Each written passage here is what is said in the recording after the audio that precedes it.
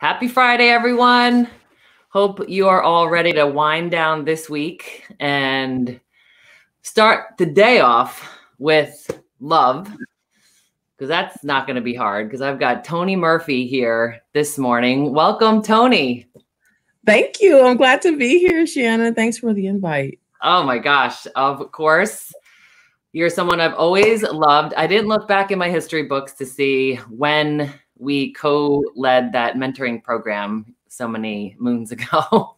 But I think that's the first time we actually got to partner on something, and it was a blast. Like, you know, when you get to work with someone who you just admire and who just has a good vibe with you, and it just makes work easy. That's how it was partnering with you. Oh, I can't even. That was a highlight of the year, working on that project with you. Wasn't it a blast? I think we made a difference. So we did, and that model that we created lives on. So yes, bravo! Yes. That's another sign of success. Yeah. And then we've had a chance to see each other a bunch over the years. When you moved to Pittsburgh, my son was looking at colleges out there, and we got a chance to have dinner with you. So I was so glad that he got to meet you in person. He's heard so much about you. And then the last time I saw you in person was at Minja and Danny's birthday party. Yeah. That was a great celebration of life and love. It was a really nice time. And I am so happy for Ryan. Congratulations on raising an amazing young man. He is something special. And I know he'll do great in college. I wish he was going to college here in Pittsburgh. Yes. Well, we've got some other amazing young people coming your way, like Audrey and Ainsley. So good. Some of our Westchester best coming your way. Okay, we'll take it. Yeah, it gives us all a good reason to get together and celebrate. And when you said to him, Ryan, you need to make a difference. We're depending on you. And I got chills, and I thought, oh, that's so true. So thank you for that encouragement. This class of 2020.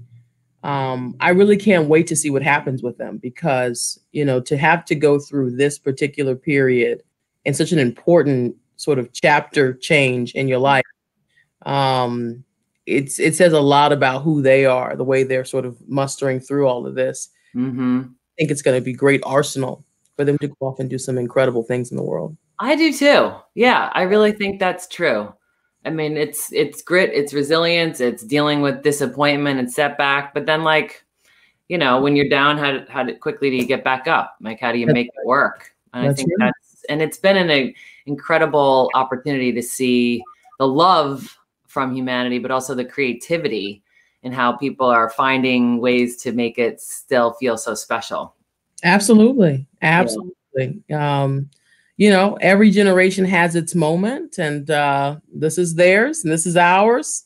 We must live in this particular moment, you know? Yes, for sure. Yeah, and we should talk more about the moment that we're in, and I'm grateful that you're here today. So let me open us up in prayer so that we're reminded of the Spirit presence here, and then we'll let the Spirit guide us. Oh, well, let's start off with a deep inhale in and a long exhale out. Lord, we are so grateful for this time together. Thank you for the blessing of Toni Murphy and all the ways in which she lights up the world. We're so grateful for this opportunity to connect human to human this morning, to talk about what you intended for us, how you designed us, and how we could be more loving and supporting of each other on this journey. Yeah. Lord, we ask you to just be our guide. Help our hearts be wide open. Help our eyes to be wide open to see the beauty in all humans. We are so grateful for your presence, and we trust in your guidance and support. It's in your name we pray. Amen. Amen. Amen. Amen.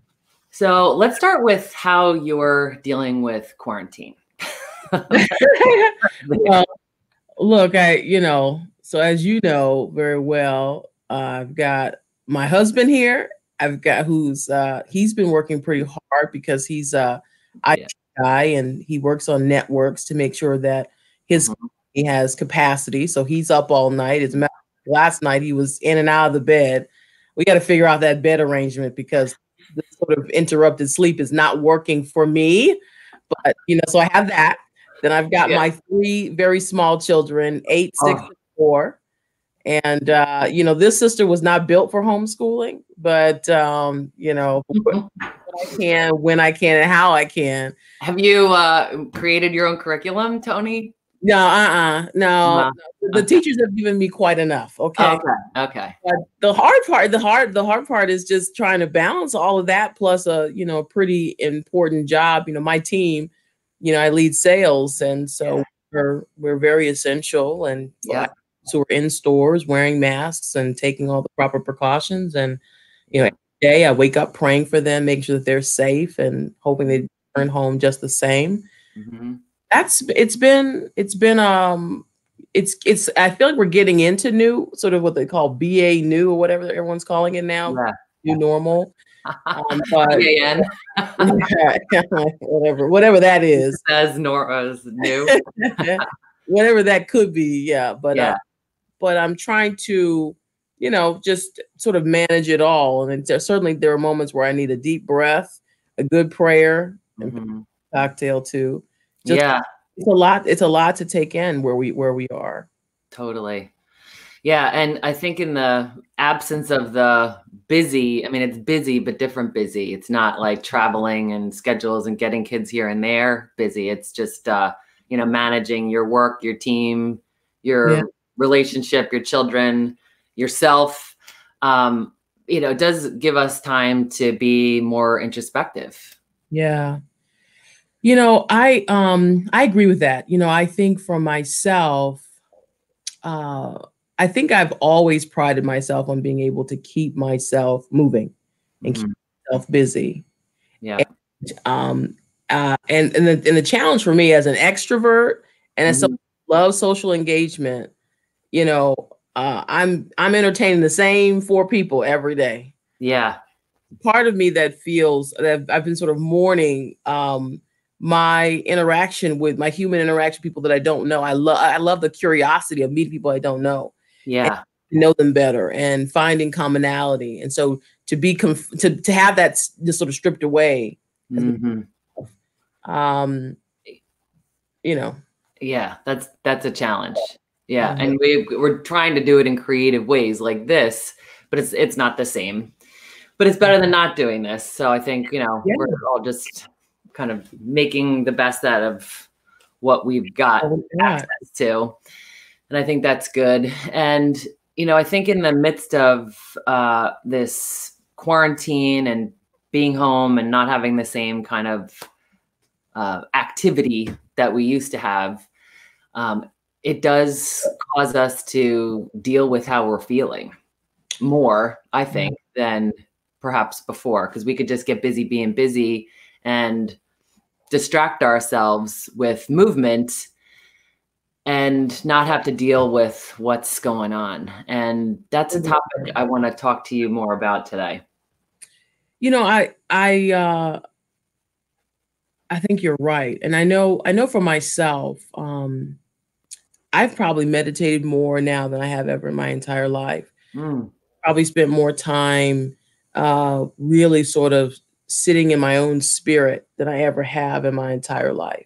And to your point about being busy, it's funny. You think about arguments you have with people, relationships that don't work, and in a non-COVID environment, just being busy allows you to have distraction or have some way to remind yourself that I can wait until another day to deal with it. The space now where we have more time, more especially alone time, right? We are more sort of in a cocoon than ever. Yes. Yeah. And I think that's by that's the sort of divine design of COVID, that it teaches you to be still. Yes. And to really sort of take stock of where you really are. And I think for myself, coming into COVID, I had broken relationships. There were issues or concerns that I've been sort of putting off on my own health, things around my relationship with my husband, things around my relationship with my family, Mm-hmm. job, my goals, my vision for my life. Mm-hmm. I've been putting them off because I'm too busy. Yeah. Well, now I'm not as busy. I'm busy in a different way. And Mm-hmm. it's God's way of saying to me, I've always felt that God works in mysterious ways and nothing is by accident. Mm-hmm. I do feel like for me personally, this COVID environment has taught me that God wants me to sit in my mess, Yeah. to really take stock of where I am and to deal with it, and to really internalize and ask myself and introspect Mm-hmm. I ever do before, to get clarity in some Mm-hmm. respects. That I've had more conversation with myself now about am I a good mother? Am I the mother I want to be? Mm. Am I the wife I want to be? Right. Are there things that I'm missing? Am I the Toni I want to be? Yeah. Yeah. Living the life that God has called me to live. Mm-hmm. Those are the questions that are now sort of really bubbling up and really uncomfortable, really Very. uncomfortable conversations. Yeah. But there's power in sitting in it. Agreed. Yes. Trying And to not avoiding it, right? Because you Yeah. feel it is uncomfortable and it's vulnerable.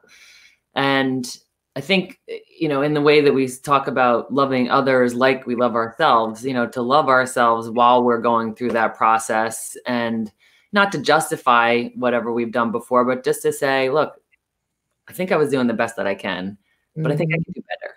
So what does that look like? And what might I be willing to change? And how can I ask for God's guidance in that? I think that's a really beautiful place to be, like on your knees in the mess. I love the way that you said that, because I think it's an opportunity that we can take or not take, right? Because we could go get busy doing other things, or we could just be in it. It's always been there. It's always been there. It's just a question of whether we choose to engage it, confront it, find power in it. Mm-hmm. I feel like I feel more connected to myself now than I ever have before, because I literally can hear God's voice to me every single day. Yeah.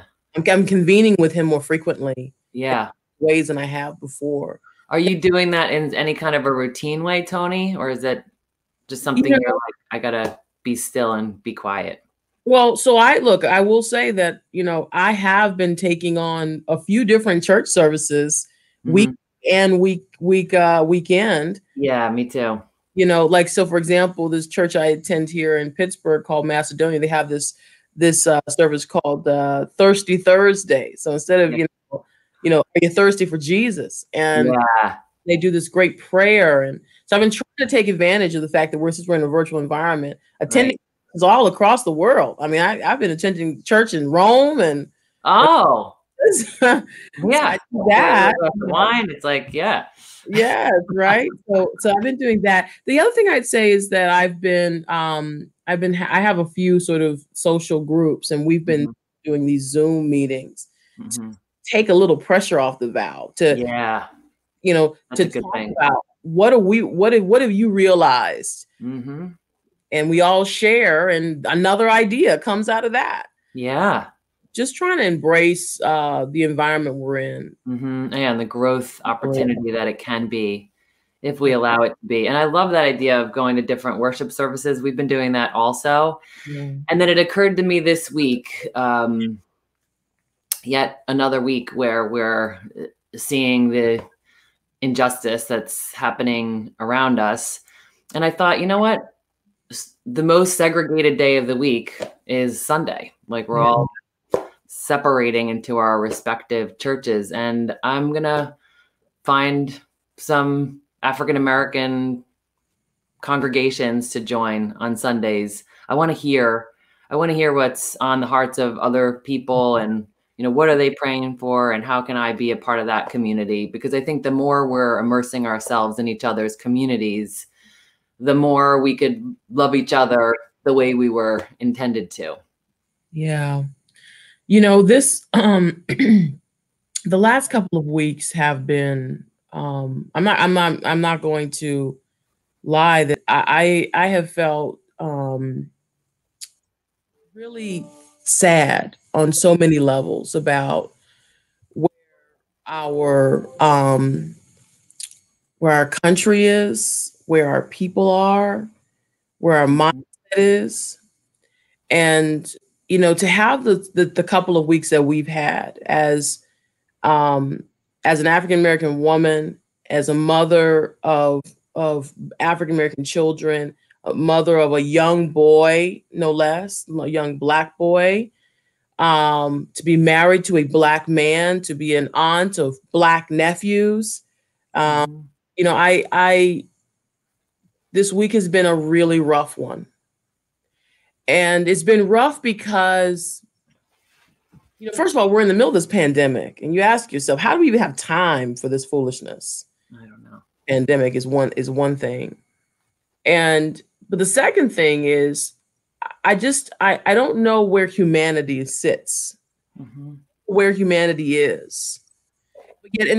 Ironically, I sit here and I say to myself, but God is definitely doing something, right? Yeah. The God that I serve is active and present, and he's pushing me to think about myself in a different way. How can the God that I serve right now, who's helping me become a better Toni, a better me, all be the God that's seeing this happen, all this kind of stuff? And it's been hard to reconcile.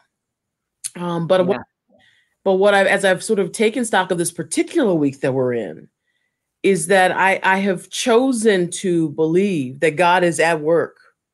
And I think he's pushing all of us to sit in our mess. There's the mess, there's the Shannon mess, there's the US mess, there's the pandemic mess. I think God is talking to us in a profound way about what it means to be human, what it means to care about one another and be in community. I think God is working. So while this week has been, extraordinarily sad and I don't know, depressing on a lot of levels, I think it's time for us to get to work. Yeah. It's time for us to get to work. Amen. And Shannon, I agree.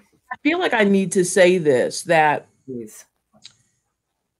as an African American in this country, I remember from a very young age, my parents, I'm an 80s baby. I'm not even that old. But I remember my parents saying, this world is going to be very unfair for you. And you're going to have injustices happen to you. And you just need to be prepared. I remember my parents saying to my brother, don't stay out late. If you get in trouble with the police, don't say anything. We just want you to return home safely. And even to this day, if Craig goes to the grocery store or he goes to the hardware store and he hasn't come back in a couple of hours, the first thing I think about is he safe? And it's sad to me because I know that I have many friends that don't look like me, and they don't have to worry about those things. Yeah. And that's the part that eats away at my spirit. I know the spirit. My nephew Quentin is 6'5" and almost 300 pounds, but he is a teddy bear. I mean, I could push him over with my finger. But someone could see him as intimidating or terrifying. Yeah. And I don't know what I would do if there were 4 police officers laying on him like they did this gentleman in Minneapolis. Yeah. So that's where my heart is. My heart is heavy. My heart is we all know a George Floyd. We all know an Ahmaud Arbery. Yeah. All know a Trayvon Martin. No, every African American person in this country, I highly doubt there is a single person who has not had to tell some young African American man, this is what you could end up being. Yeah. And that is a problem. Yes. Problem. Right. And so when we talk about God being at work and the work we need to do, you're a smart woman. You know how to make change. Like, what comes to your mind, Toni? What are things that you're like, for heaven's sakes, could people start what's like when God's telling you, what do you hear? So look, so I talked to my mom last night, and my mom is a great voice of reason, and I'm grateful for her because she's lived a long life and she's seen more than I have. Her prism is much wider. Yeah. And, she reminded me last night, she says, Antoinette, that's my real name, Antoinette, I just want to remind you that we are in a better place than when I was growing up.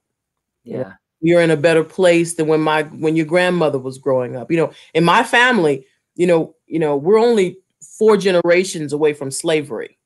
We're just right there. So to some degree, and she's like, look, in my lifetime, my grandfather was the child of a slave, a freed slave, right? So your prism is important. So the truth, the point was, we're in a better place, whether you want to believe it or not. We are in a better place because I've seen more than you have, but we have more work to do. We have extraordinary more work to do. And what she also said was, look, just as the blood of civil rights and slavery runs through your veins, unfortunately, the blood of hatred and discrimination and racism still runs through the veins of a really long and rich American history. Mm-hmm. And so therefore, every generation has a new fight. It might be different, it might be morphed, it might change in the way it shows up, but this country didn't get here accidentally. Yeah. We got here for somehow and a certain reason. Right. For every generation has a moment step up and decide who we want to be. Yeah. And so in terms of what we can do, I'm always reminded that, the civil rights movement was powerful because of people like Malcolm X and Medgar Evers and Martin Luther King and, all those fantastic leaders, Jesse Jackson. I could go on and on and on. Elijah Cummings. Yes, they are the lifeblood of how we got to this moment on our side, the African American side. But alongside them were white Americans, freedom fighters who got on buses, traveled from the North and all over the U.S. to tell the story and to fight for equality and freedom. The entire history of America, whether it be civil rights, women's rights, gay rights, the history of this country is people who don't bear the burden of the problem deciding to step in. Yeah. Deciding that they're on the side of what's right and what's expedient for them. That's the history of this country. Yeah. That's the history. And counting on what I have solace in, I've been watching all of my, my scrolls on Facebook, and I see all these posts of white Americans saying enough is enough. We need to do something. We got to use our privilege. I love that. Thank you. I want to say to those folks, thank you. Because if it's just African Americans speaking on this brutality, it's not going to get anywhere. Right. I'm counting on all of us. Brown, white, whatever. It doesn't matter what you look like, sound like. We all have to be on the side of justice. We got to have more dialogue. Yes. Have more engagement. Tell more stories. We got to hold people accountable. And by the way, accountable is not just the law. Accountable is the court of public opinion. I would have loved for someone to step in. Yeah. Honestly, if the truth is that, white Americans don't get shot at the rate that we do, why wouldn't someone step in on that street corner? That's a question I have. I mean, I really do.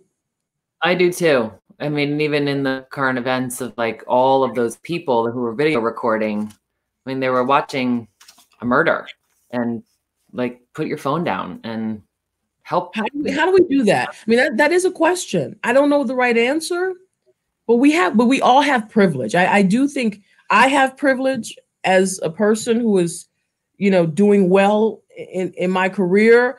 You have privilege in the platform that you have. Everyone that's engaging this morning has a privilege. Yes. The question is, how do we use our privilege to help those who don't? Yeah. It comes in it's poverty, it's racism, it's discrimination, all of those things. We all have a privilege. And the question is, what are we willing to, that's the mess I think God is asking us to sit in. Yes. Leverage this. How will you leverage this? I'm giving you time and eyes to see. Yeah. I'm giving you time right now. I do think, by the way, it's fascinating how this is erupted, right? But frankly, I think part of the eruption of this particular incident, on the heels of these other incidents, the one in Kentucky with the young lady with Taylor, and the one in Aubrey and Georgia. But it's interesting that in this particular moment, we are activating, and it's because we have more time. Yeah. Pandemic allows you to, because you're sitting around. And I mean, I don't think this is by accident. God is at work. Yeah. He's asking for us to decide how we move the work forward. Yeah. Do introspection, do some assessing, and get to work. Yeah. So exactly. But I'm committed. It starts with today, by the way. I think, look, God is right here in this particular moment. Right now. Here, right now, right here, right now. Yeah. He's here. And I think that this stewing, this sort of bloodletting, if you will, this sort of metaphoric bloodletting that we're having, this shedding of blood is a design, is divine, sort of it's a wake-up call. Yeah. That if we don't work at what we believe, we will retreat from everything all the progress that we have made. Yeah, that's right. That's what's at stake. More human life, more hatred, more destruction. And,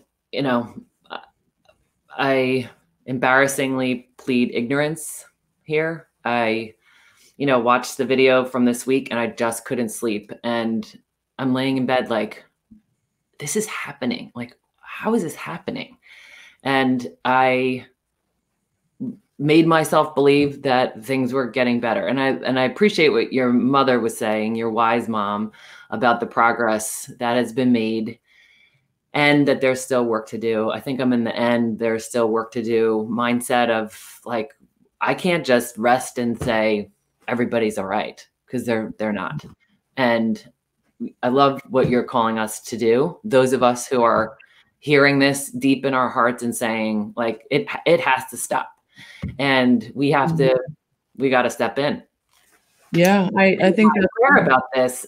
I try to go to great thought leaders, like those you mentioned, and because I first got angry, and then I was sad, and then I was frustrated, and then I felt ignorant, and all of those things.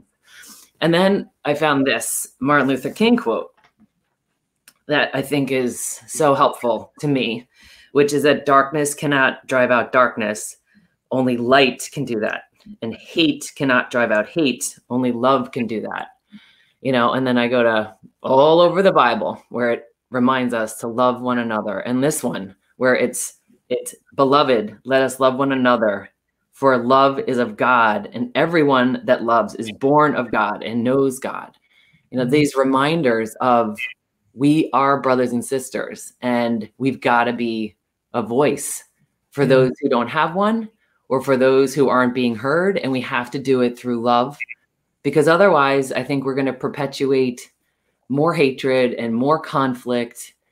So how do we have productive conversations, courageous conversations? Think about whose minds need to shift. How do we personalize this? Because to your point about telling stories, I think a key part of this is knowing individuals who have dealt personally with this type of society and this injustice. I mean, and all the different populations of people who are suffering from discrimination, who you mentioned, it's once you can identify a human in your own life who is suffering, you now have a personal commitment to, I think, and responsibility to supporting the change, being the change. Yeah, I think that's exactly right. And if I could offer, two very poignant things. Great. The first thing I want to just call out something that I find to be a distraction. Mm-hmm. These kind of moments happen. I find people go into their corners where they'll say things like, well, my father's a police officer and he's the greatest person on earth. And the 99% are great and the 1% is not. And we're focusing on the 1%. And so, I don't want to discount any of the things that we're saying here. I'm very clear that yes, that it can be true both and. Mm-hmm. Yes, and yeah, Fantastic police officer, and there is a problem with policing. It can both be true that yes, we know that police officers do an amazing job in this country to care for communities, and the majority are, but also we can also acknowledge that we have more work to do. That you can the statements are both true. That I can be patriotic and take a knee like Colin Kaepernick. Okay. Mm-hmm.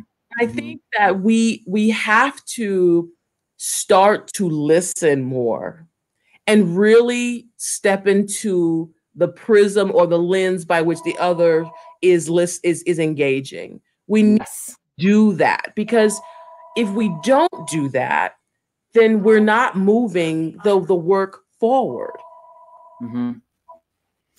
Yeah, and we're not really understanding. I mean, that is what empathy is, right? When you're looking at things through the lens of the person with whom you're empathizing. And how do you understand their world? Which is why I want to go to different churches on Sunday this weekend, because I want to learn. I want to be a part of the communities so that I get it. I feel it. I'm a member, because you take care of your own, That's right. And it's not just about, Toni is not just a member of the Black community.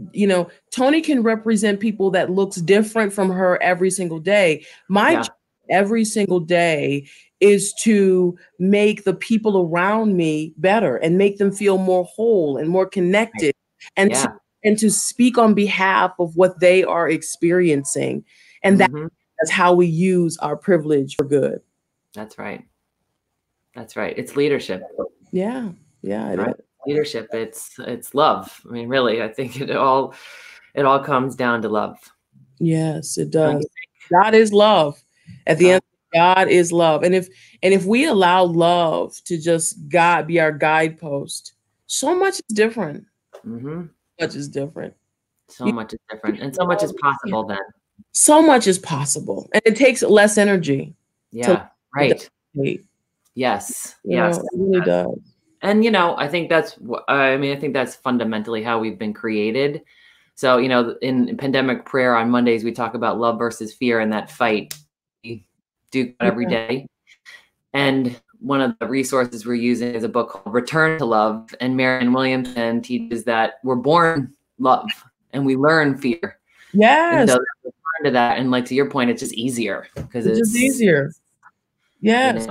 That's right. It both. Yeah, we have an opportunity. We really do. Right now, we have an opportunity to have conversations, to educate one another. Yeah. I always, by the way, whenever these kind of things happen, no matter what, whether it's police brutality or, Black men dying, or even in other countries, even this pandemic, I've taken every single day to read one story of a person who's died from this pandemic, because that's where love really is. You can amplify love, acknowledging us as people, as human beings. Take the time to understand their story. If you've never engaged in this conversation around, what it's like to be an African-American male in this country, there's a lot of literature right now, new ideas, poems little boys read, little Black boys reading their experiences. Take to do that. That's where love is in finding understanding. Love Yeah. is in seeking the other, seeking to understand their experiences. And so that's why every day I read someone's story.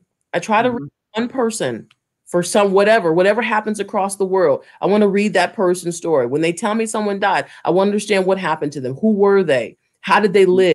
What value did they bring? Yeah. Because Yeah. that makes me a better person for the next person who we will lose for some pandemic or disease or incident. It makes me much more open and aware and conscious of my own privilege, by the way. Yeah, yeah, I hear that loud and clear, and I think it personalizes it. Back to that, you know, it's not just like a stat or a number. It's a human who had a life, and family, and friends, and gifts, and talents, and a legacy, and values, and fears, and all the other things that humans have. And for you to take the time, I love that practice. I'm gonna take a page out of that book because I think it's, you know, and then it sits in your heart, and then you know who to pray for, because, you know, I pray more broadly about people who are suffering from COVID-19, who are past, families who are suffering all of those losses. But I love your idea of like learn about one person a day. And by the way, and look, and it's on both sides, because, you know, I am going to read about this gentleman that put his foot on this man's neck. I want to understand how he got here. I want to understand it, because man, we got to reach these people. Yeah. We got to fix this, because we got to fix it just in the conversations that we're all having. Well, people who are understanding. There's a population that may not see me as human. There's a population of people who may not want to hear what I have to say because I'm a certain political affiliation. I got to know them. That's part of the problem in our country right now. We're not finding ways to connect with each other and find common ground. So we just have so much work to do. And God, I think I'm so grateful for this conversation, because you know, I think at the end of the day, this is where God is calling. He's calling us up. Yeah. Calling us higher. Yeah. Yes. He's calling us higher. Yes. And it's up to us to decide what we do from here. Agreed. And I think seeking out people who have a different point of view or have different life experiences and different beliefs, and not to try to pitch your beliefs and change them, but to learn from each other, to have a productive dialogue and learn, and be willing to be vulnerable and unknowing and imperfect and, you know, misinformed or whatever. I mean, I think that's part of it too, is that, you know, we don't know everything, and how could we? And especially if all we do is surround ourselves with people who think like us and believe like us, you know, how are we ever going to grow? I'm not in the business of changing minds. I'm in the business of opening minds. Yes. Difference. That's the difference. Yes.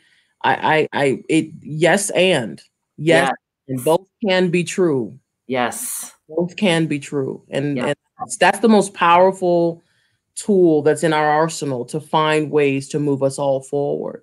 And I'm that we will engage in this work. Yep. Multiply. Yeah. Partner up and multiply. Yeah. Something that you said years ago, there was an event that we were at called the Power of 200. There's 200 top women leaders. And you stood up, and I don't know if you remember this, but you stood up and you talked about your philosophy of we grow people. Could you share a little bit about that and where that came from? Yeah. So, you know, originally I'm from Dallas, Texas, and my family is deeply entrenched at a church called the Concord Church. My father, before he passed away, was a deacon at that church. And my uncles are all deacons there and ushers, and, you know, on every ministry you can think of, my family basically is like, you know, we all are part of that church. And I'll never forget, when I first started going there, I would go there when, you know, in my adulthood, I would go visit my father for Easter.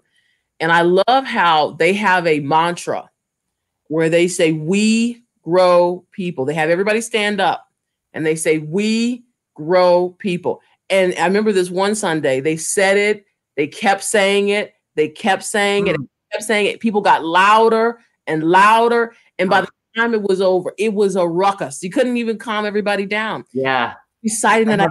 Quaking. Yeah, it was an earth-shaking moment. Yeah. We grow people. And that's what they believe that they're there to do, is to grow people.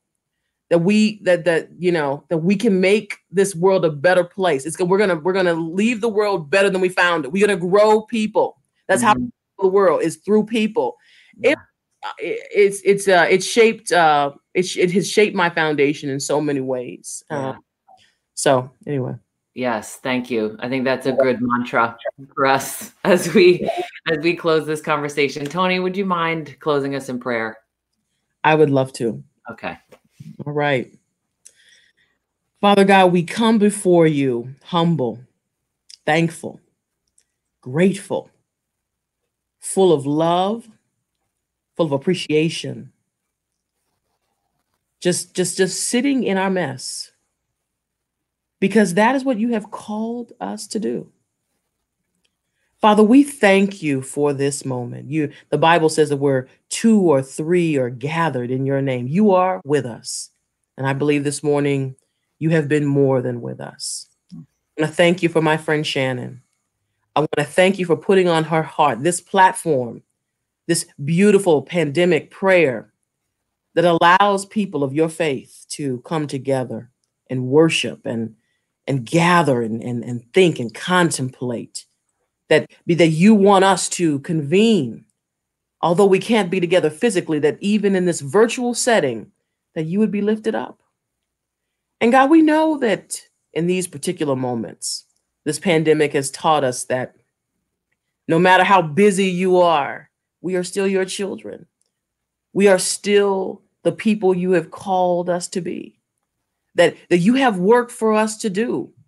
And so we say thank you first for allowing us to slow down, thank you for giving us eyes to see, allowing us to convene and experiencing each other in different and probably more profound ways than ever before, that we're no longer ships in the night, that we have to be intentional in convening with you. Because that in itself is what, God, you represent. You represent love. You represent compassion. You represent us connecting. That's what you call us to do. That's what it means to be human. And so, God, on this day, we've had this conversation. We've talked about the mess that our country sits in. We know that on this call right now, there are people suffering and challenged by whether it be COVID-19 or depression or sadness. It could be a loss of a job. It could be just trying to find a new normal. There are individual messes that each of us is dealing with. And God, we know that exists right now. And you know what's on their hearts. I'm asking you right now to hear the prayers of your people in their individual journeys as we move forward. But I also ask that you, God, that you recognize and you help us heal our country, heal our land. This situation in Minneapolis and Kentucky and Georgia, all over the US, all over the world, discrimination against Asians, discrimination against people of color, people feeling shut in or downtrodden, this red and blue. Lord, we just ask that right now that you make a way out of no way. Because we know only you can do it. Only you alone can do this. But as the Bible says, you call us to take up our armor, that we are soldiers in this fight. So God, I ask that you take every person that is in this moment right now, that's experiencing this worship right now, and you give us eyes to see. You give us tools to move forward. You give us the ability to have powerful dialogue, to create the environment we seek, because we know that you're powerful beyond measure. Nothing in this world is by accident. It is by your divine design, your divine covenant, and your ability to get us to be a better people. We know we will arrive. We will arrive out of all of this more beautiful, more whole, and most importantly, more connected to you and your purpose and your calling on our lives. So for that, I just say thank you. I just say thank you. Thank you for allowing me to sit in my mess. Thank you for allowing us to sit in our collective mess. And now the work begins. And we just ask that you will give us the tools. And when we do arrive, we will be careful to give you all the power and the glory, for it all belongs to you. In Jesus' most powerful name we pray. Amen. Amen. Oh, thank you. Thank you. Thank you. Ah, well, take that deep into your heart, everybody. We're all in this together. All right. We'll see you on Monday, and hope everybody has a great weekend. Be well. Bye. I love you, Toni. Love you too. Love you too.